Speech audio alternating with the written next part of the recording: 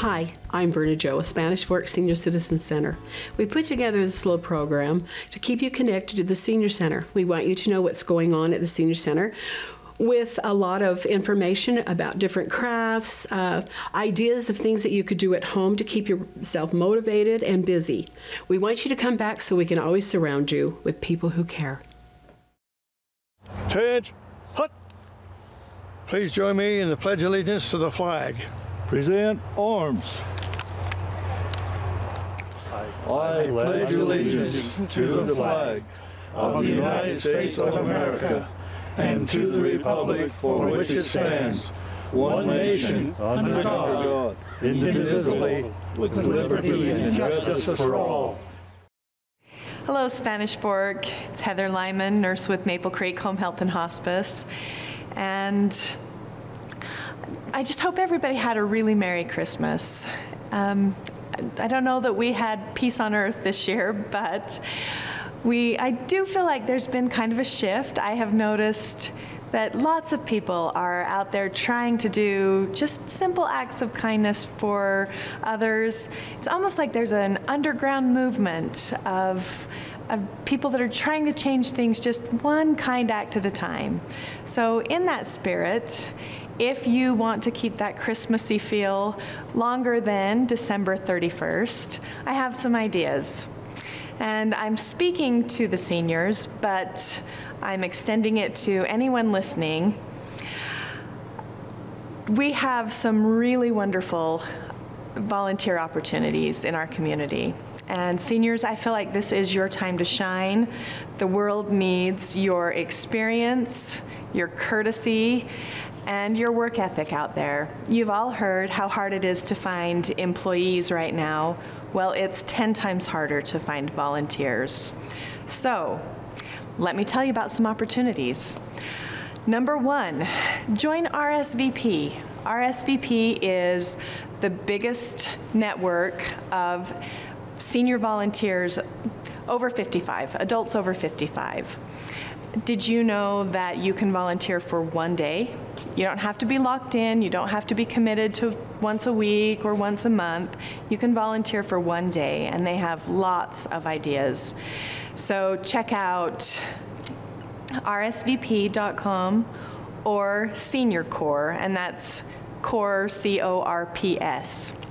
And if you're not comfortable getting on the computer to look at those websites, get one of those grandkids to help you with it, or any member of the Senior Center can help you. Number two, spend some time with kids. You can join up with the foster grandparent program or Big Brother, Big Sister. You're already being a grandparent, you already know how to do this, and most of you will say that this is the best part of your life right now, is being a grandparent. So do something you're already doing, and what if you could be the turning point for another child who just needs to know that somebody cares? What a heartwarming thing to think that you could actually make a difference in a child's life that maybe otherwise wouldn't have much of a shot. Number three, kids not your thing? Then if they're too loud or rambunctious for you, volunteer to help another senior. Be a senior companion. The senior companions, they do things like visit shut-ins. They can help write up grocery lists and shopping lists. They can actually deliver groceries. They can transport other seniors to and from medical appointments, or just visit, just to pass the time of day, just to help those hours go by faster. And who couldn't use another friend? Number four, have you ever heard of micro-volunteering? I hadn't, but there are actual pages of volunteer opportunities that are small do-it-yourself projects that you can do from home.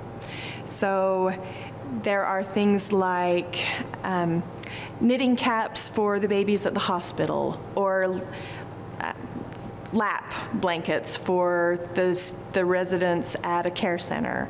You can put together bags for the emergency bags for the Red Cross or for homeless shelters or women's shelters. They come with pre-made lists of all the things that you need. It could not be easier, and you can do it right there on your couch. You can put together homemade thank you cards for the healthcare workers, for the firefighters, for the police officers, for the Red Cross workers. There are just numerous things that you can do. They talked about on their site, they talked about making doggy bags for shelter animals, and they even had a recipe to make homemade doggy treats for the shelter animals. There's so many needed things, and there were literally thousands of do-it-yourself ideas that you can do just sitting at home. You could read a book to school children via Zoom. We've all learned how to do Zoom over the last 2 years. You could put together back-to-school backpacks for kids who maybe otherwise wouldn't have the supplies that they need. And I have some teachers in my family, and they are always desperate for supplies. Those teachers put so much together out of their own pockets. So those are just a few of the opportunities that are out there for volunteers. So you can check out pointsoflight.org for those ideas. And let's just make our little corner of Spanish Fork shine this year. We love you. Stay safe. Here's what's cooking in January for the Senior Center of Spanish Fork. On Friday, the 7th, we're having pork chops. That's our member meal. Baked potatoes, green beans, salad, dinner roll, and strawberry shortcake. Monday the 10th is sweet and sour chicken. Thursday the 13th, beef and cheese burritos. Because it's Martin Luther King Day on the 17th, we will be closed and there will be no meals.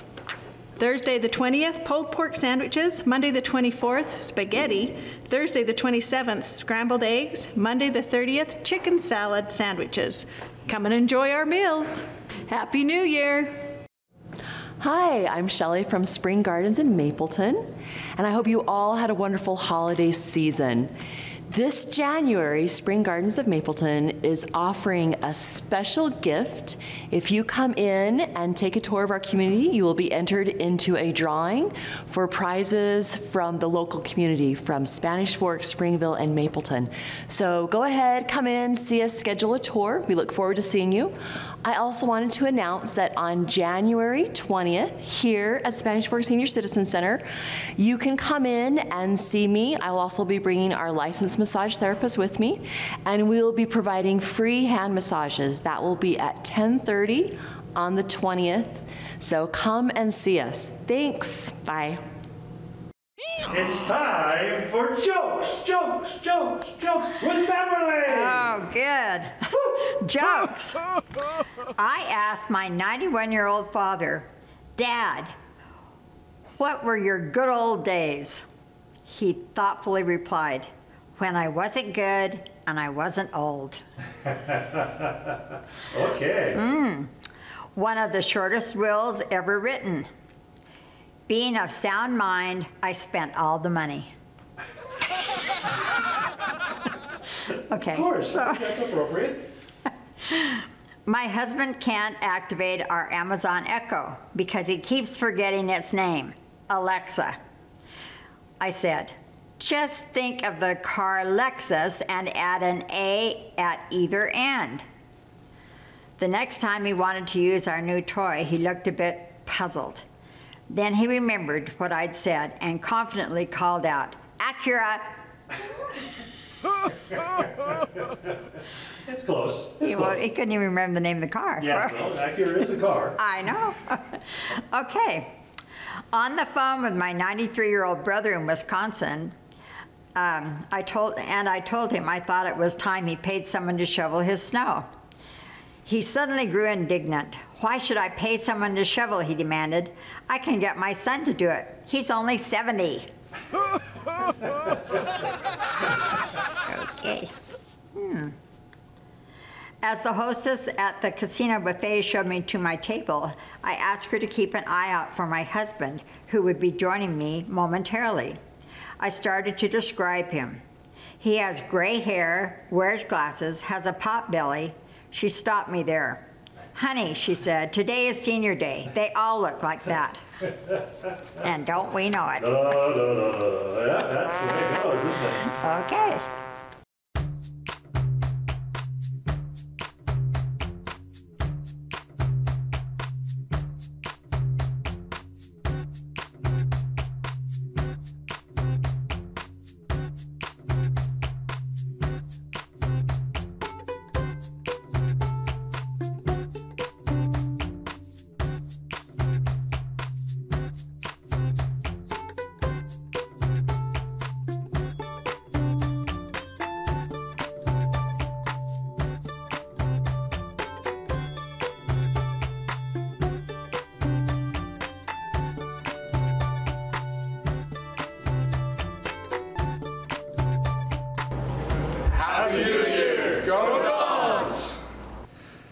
Happy New Year, and we're super happy to be with you guys again from the Wellness Bridge group.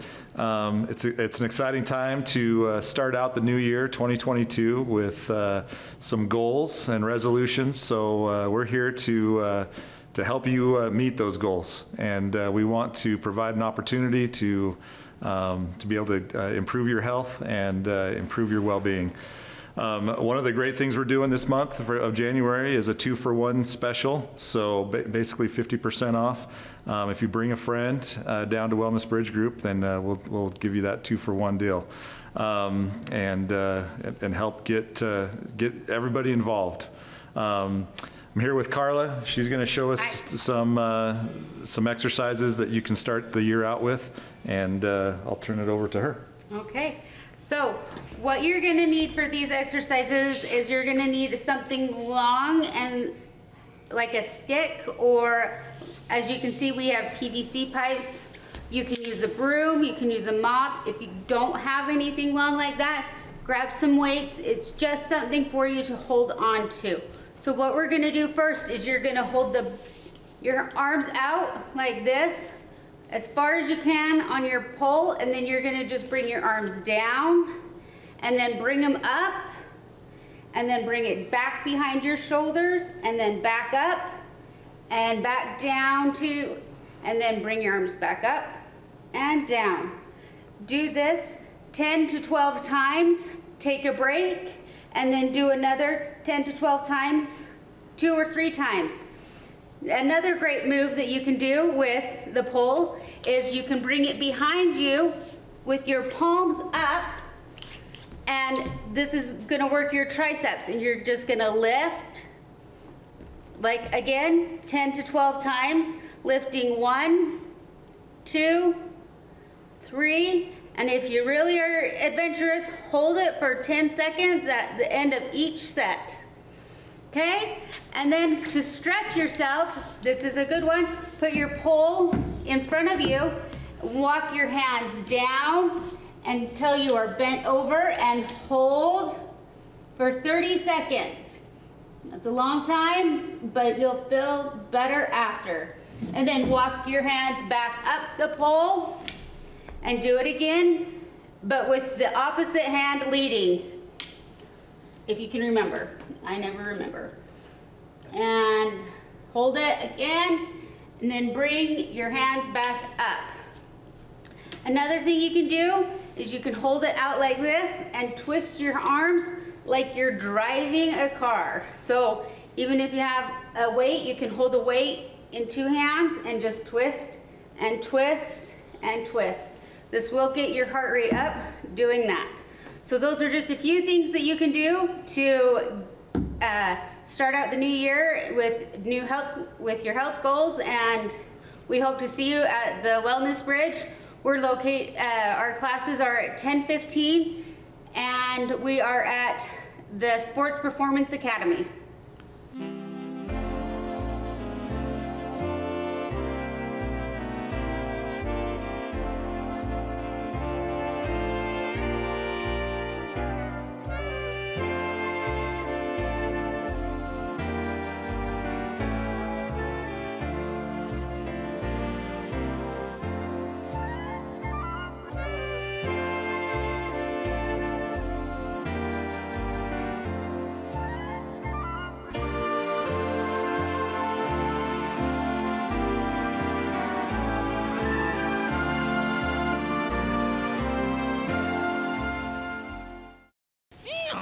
Hey, Beverly, you got more jokes? Yes. Yeah! While he was visiting, my father asked for the password to our Wi-Fi. It's taped under the modem, I told him. After 3 failed attempts to log on, he asked, am I spelling this right? TAPEDERTHEMODEM.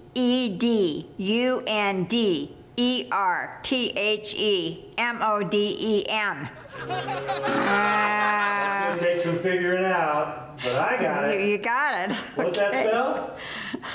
Under the modem. Oh, taped under the modem. Oops. Yeah, it's good. Sometimes you have to spell it out for them. All right. This farmer's wife prayed to the Lord and asked him, how old will I be when I die? His reply was 96 years old. Wow, she said, hot diggity dog. I will have myself all fixed up. She had everything lifted and tucked and was in the doctor's office making the last payment on the reconstruction. She walked out of the doctor's office, started across the street, and was hit and killed. She gets to heaven and asks the Lord, what happened? You told me I would live to be 96. His reply, well, I just didn't recognize you. Wait. You didn't get it? Not yet. I'm working on it. Okay, work on it. So if I start laughing sometime, you'll know I got it. It's just like at the senior center. I know. I'm probably proud. Okay. 2 old guys, Fred and Sam, went to the movies. A few minutes after it started, Fred heard Sam rustling around, and he seemed to be searching on the floor under his seat. What are you doing? Asked Fred. Sam, a little grumpy by this time, replied, I had a caramel in my mouth and it dropped out. I can't find it. Fred told him to forget it because it would be too dirty by now. But I've got to, said Sam. My teeth are in it. Oh, you got that one. I got that one. Oh, good. That was an easier one, yeah. Still working on the other one. I'll get it figured out. Thank you. Oh.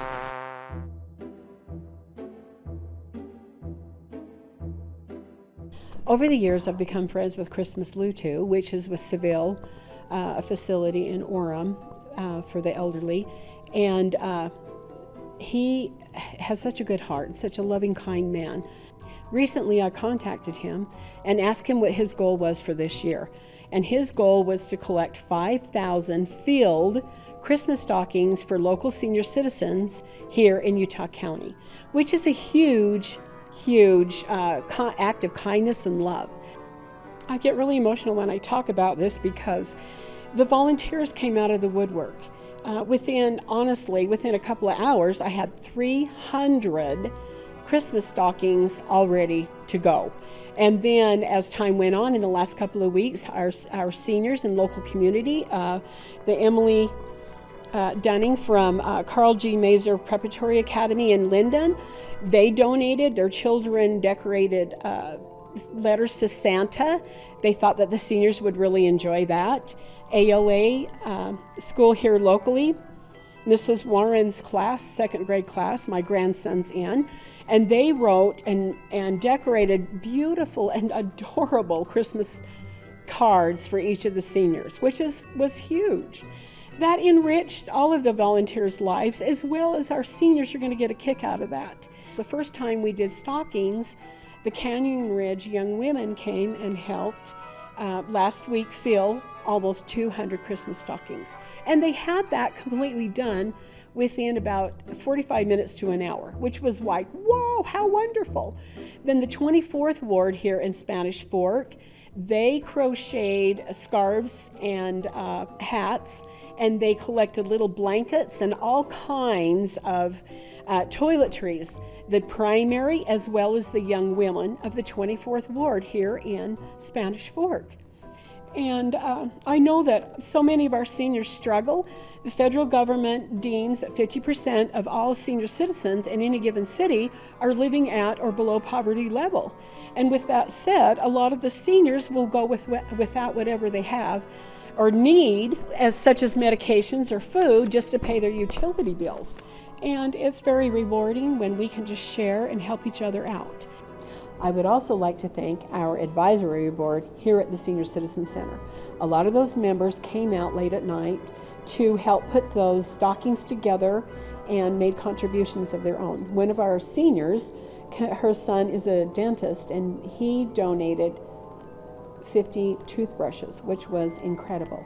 Thank you so much to the Spanish Fork Advisory Board. I love you and appreciate you greatly. I just want to thank all of the volunteers that have helped actually put these together, all of the contributions. Locally, Humana, Weston Wynn with Humana brought 200 Bath & Body hand soap dispensers, which, how nice is that, to put in our stockings. Again, I want to say thank you, and may God bless you, and Merry Christmas. Hello to all of you. We miss you. I'm here today to read a story, and these stories come from a book that my husband wrote called Reflections of a Farm Boy. And they're stories about growing up on a farm where they farmed with horses. Now, this one's called Cartoons on the Wall. The old roundhouse-style barn was a place where many hours were spent milking cows, feeding cows, calves, pigs, rabbits, and horses. It was a place of refuge sometimes when things didn't go just right, a place of solitude when I wanted to be alone and think. The remembrance of the old barn has served me faithfully this many years, for still in my mind's eye it is used as an escape from a troubled modern world. Today, as one walks along the wall, there is yet to be found drawings of Popeye, Mickey Mouse, and Little Abner. There's a broken arrow that says crack where it was broken. Can't remember why, but it's there. Also, World War II airplanes here and there were bombs and little dots representing bullets. More exciting than cartoons on the wall are those things seen that are not on the wall. A mother sow with a row of little piglets, all squealing and trying to get the best faucets. Baby calves could reach out for a pet or a suck on your thumb. Cats following you around, wanting to drink a bowl of milk or a squirt from the cow. We made them catch their own meal. The cows with their bug-out eyes jesting for a handout of grain. The horses with flowing mane and tails, their hair shining from a recent brush down. They so loved the curry comb, as the teeth felt like a good scratch all over. Rabbits were in one pen that we left open for them. They loved the alfalfa, hay, and grain. And of course, the dog that followed everywhere. Can you remember that? That sounds like a fun thing. Here's another one. Horses versus tractors. In 1950 was a big year. Something got into my bull-headed grandfather, conservative grandfather, that surprised me. He went to town and bought 3 tractors with equipment to match. Purchase included a combine baler, a swather, 2 elevators, and a 4-row potato planter and digger. I didn't know why he did this, as we were doing just fine with our large draft pulling horses and horse-drawn equipment. Our hotshot neighbor across the way went broke with his power equipment while we made money with our horses. The old Hoover wagon and manure spreader tongues were cut off and adapted to the trailer hitch. A tractor was now the derrick horse, pulling horse, and pickup truck. All of the horses except my pony and a team of draft horses were sold. The horses were used to pull the tractors out of the mud, remove tree stumps, and get in places the tractors couldn't reach. The first year of tractor culture was very difficult, as one had to learn the mechanics of it all. One also had to learn a new language, as the tractors would not respond to cuss words. 2 tractors had rubber wheels, but one had spiked wheels made out of steel. The tractors had a tendency to pack the soft, mellow soil of our farm, so the steel-wheeled Farm All M was used whenever possible. In Idaho, the wind blows, and the soil churned up by the spike wheels went mostly in our eyes. The whole new switch of farming methods was quite an experience in transition. One would think the horses were dangerous, but the power equipment was more so. Tractors didn't run away. In fact, sometimes they didn't run at all. Breakdowns were a dilemma, as you may or may not find replacement parts and had to wait several days for an order to arrive. Meanwhile, the fieldwork waited to the detriment of growing or harvesting a good crop. Horse equipment was simple and could be held together often with wire until the job was done. Another thing, the blacksmith shop was in transition also, and you had to wait for welding to be done, as welders and machinists had twice as much to do. Sometimes the welded part did not fit the complex equipment anymore. I was happy not to harness the horses every morning, or put them away for lunch, or at the end of the day. You did not have to rub the tractors down or be teased by them, and teased by them meant when you got between two horses, they always put together like this and squeezed you in between them. Tractors used 10 to 20 gallons of gas a day, and that was real costly at 14 to 19 cents a gallon. Oh, I'd love that today. I remember our farm gas had purple dye in it during the war years to distinguish it from automobile gas.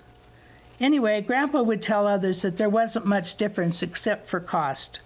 It used to take a half day to repair equipment and 3 days to do the work.